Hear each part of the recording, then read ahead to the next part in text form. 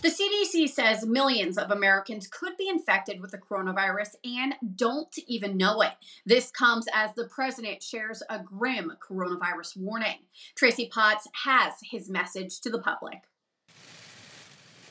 President Trump back in the daily briefing with a new message on masks. If you can, use the mask. When you can, use the mask. And grim predictions about COVID-19. It will probably, unfortunately, get worse before it gets better. The CDC now believes cases in some areas could be 10 times higher than reported.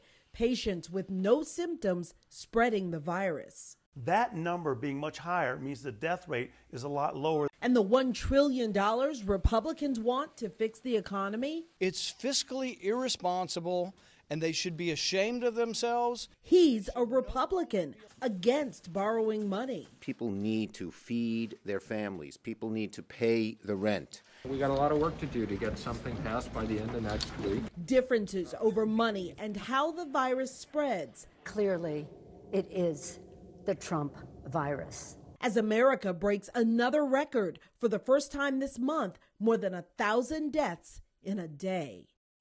And there's a new concern, coronavirus in the military, with 20,000 reports of people infected and the rates tripling in the last 6 weeks.